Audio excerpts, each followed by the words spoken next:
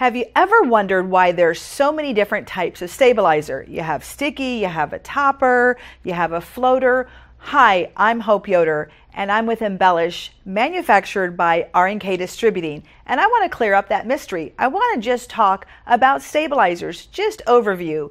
We have multiple videos you'll find under the resources material and the gallery on each product page. But I want to just demystify why every company has so many stabilizers. So first of all, stabilizer. If you're new to embroidery watching this video, you should always use a stabilizer in the hoop, if you can, when you embroider something. And here's an interesting fact. Did you know that years ago, when I first started embroidering, when the first home embroidery machine came out, people told you to use all kinds of crazy things for stabilizer because there really wasn't much out there to use. And actually, R&K Distributing was one of the first companies that came up and filled the need for the home market by making several different brands that you've probably heard of and you probably use, including Embellish. So crazy things. Did you know that they used to tell you, and there's probably still some crazy people out there telling you, oh, you could use coffee filters, or oh, you could use adding machine tape, or the craziest thing is toilet seat covers. Okay, well, you deserve better than toilet seat covers with your embroidery. So let's just talk about how we've evolved, and there's three different components I want to talk about. Number one is the stabilizer, number two is the topper, and number three is the floater. And in that mix, you have different types of embroidery designs. A dense design, a medium to a light, and an airy design. All right, let's get into it. So the reference materials I'm going to kind of be referring to are on this 4-page handout reference material that I created for Embellish. And Kay Brooks and all of our educators really helped us come together to create this beautiful resource material that you can find on R&K-Embellish under resources. So please print this, and there's also individual pages found inside of each stabilizer and under that resource site. But there's a picture right here, and this first page is super important, and it talks about 4x4 hoop, design, stitch count. It gives you all of the embellished stitch counts of the categories of stabilizers that we use. So please print this, know it's here. This is an amazing reference, you guys. So the first page just is the basics of what I'm going to go over now. And then there'll be a series of videos where I'll take some of the most popular things that are now and happening that we see all over Pinterest.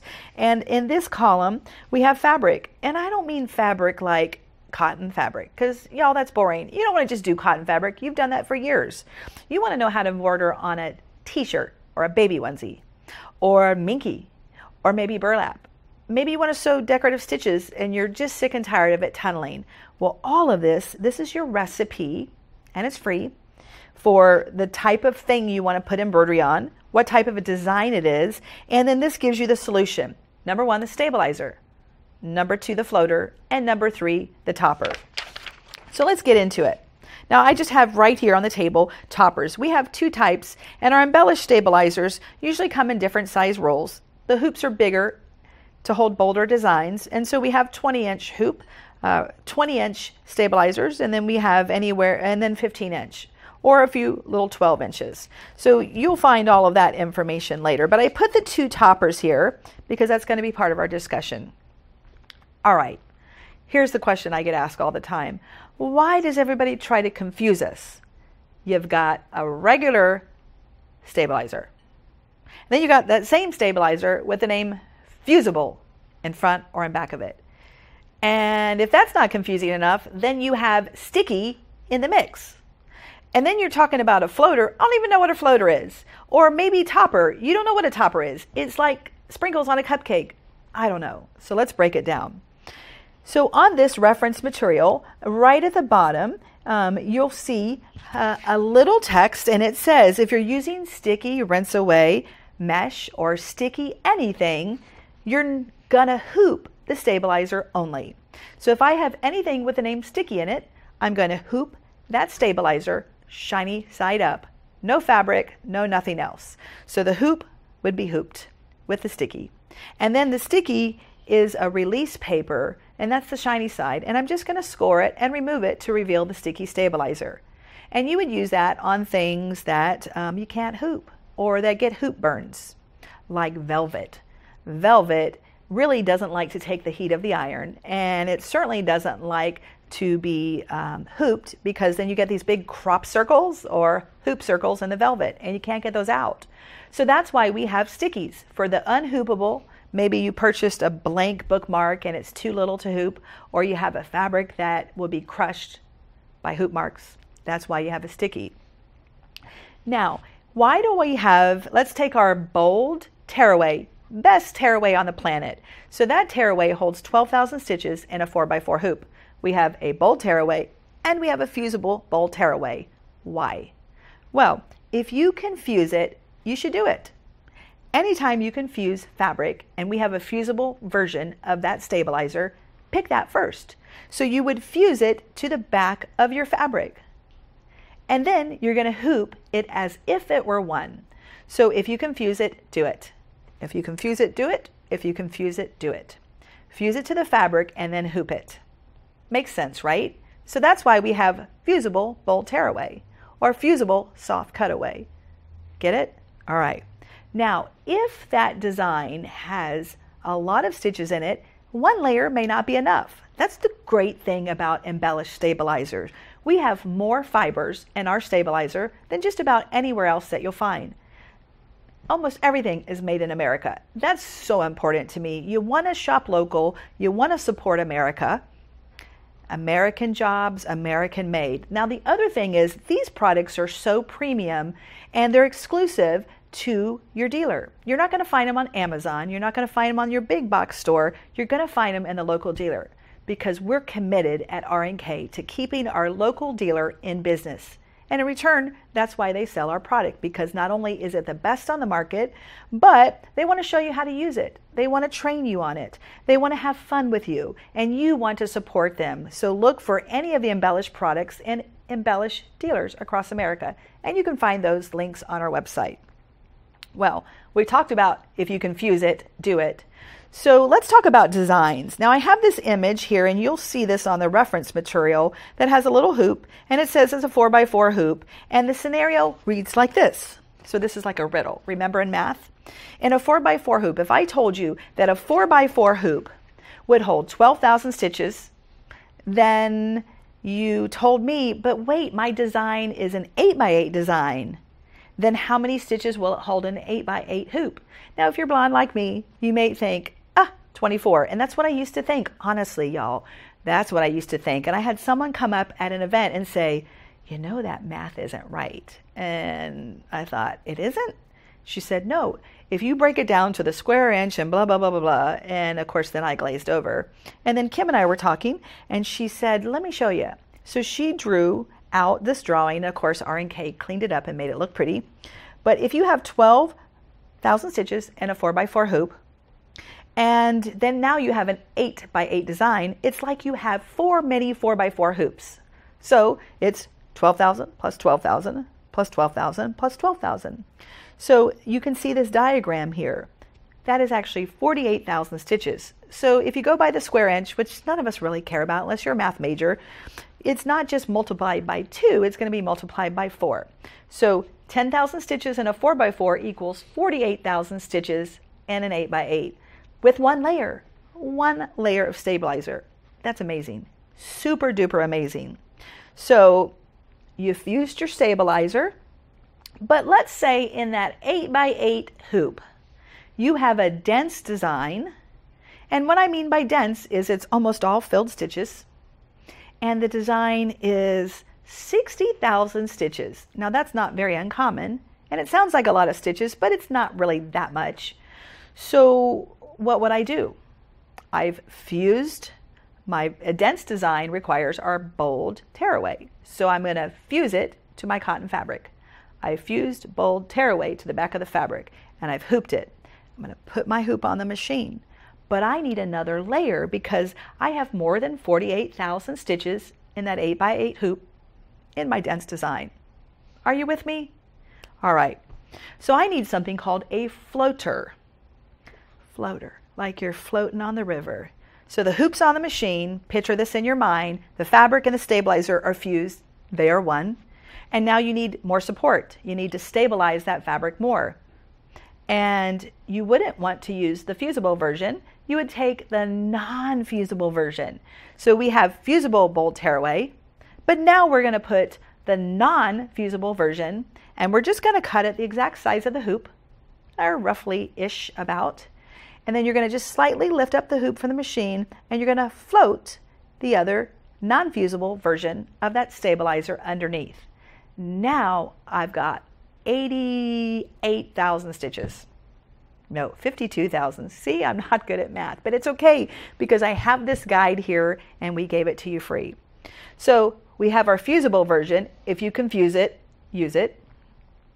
We need more support because we have a dense design with more stitches. So we're going to float the non-fusible version. Does that make sense? I'm thinking it does. Now a topper. Toppers, we have two choices. That's great because you got a 50-50 chance of picking one of the two, and honestly sometimes they're interchangeable. There's a few things that aren't interchangeable, like terry towels, and we'll get to that in a separate video. But a topper, why do you need a topper? Not just because I told you so, but because a topper is actually going to help level, here's the professional term. So the topper will help create a level embroidery field, blah, blah, blah, blah, blah. What it really means is it's going to create a space, a spacer, a space between your fabric and your thread.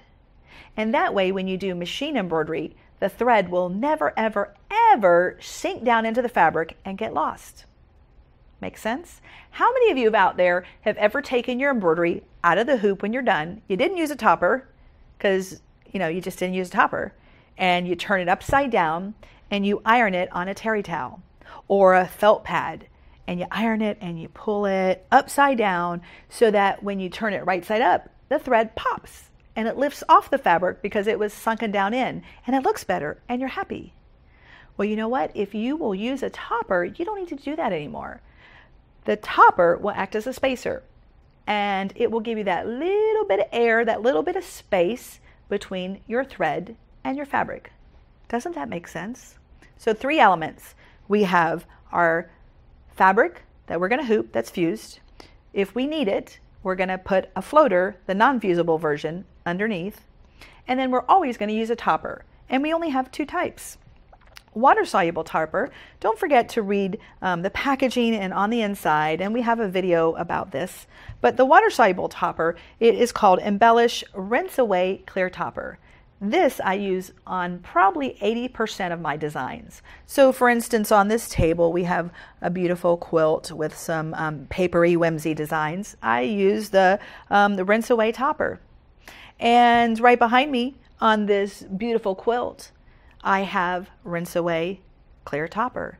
And with that, if I'm going to wash and use that quilt, it's going to remain nice and soft and supple. So a Rinse Away topper is going to go on things that need to maintain drape, like a t-shirt, a cotton fabric. What it isn't going to work for is a terry towel. When you embroider just a solid design, a name, a monogram on a towel, this rinses away 100%. So when you wash that towel, the fibers of the towel are going to come through the thread because there's no barrier. So in that case, we would use our Embellish Iron Away Clear Topper. Y'all, this never goes away.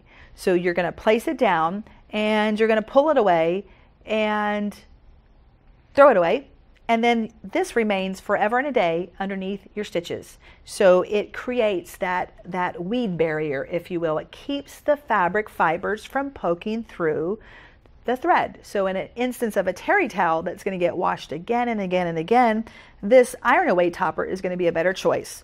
So you've got your fusible. If you can fuse it, use it. Then you've got your floater, which is the non-fusible version. Now with the sticky, where does that come in?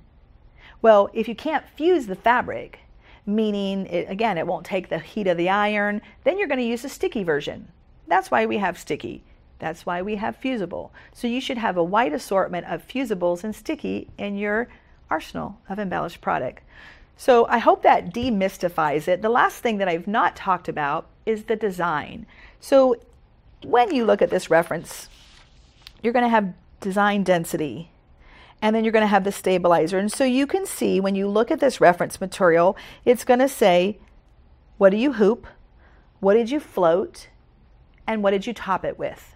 All right, so I've explained those differences, but the density of the design, it's either going to be heavy, medium, light, and airy. So a dense design would be a big design that's almost entirely made of stitches, and you really can't see foundation fabric through the design. Makes sense. Now, a medium design would be heavy, dense stitching where you don't see the foundation fabric, and maybe some wispy things over here where you can see the fabric through the stitches. So that's a medium design. It's made up of some light and airy and then some solid. So that would be called a medium. And light and airy, good example we all know and love is redwork.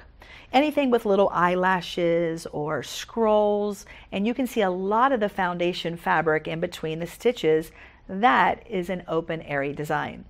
So keep all that in mind when you're using this reference material that is found in the resource section of rnk-embellish.com.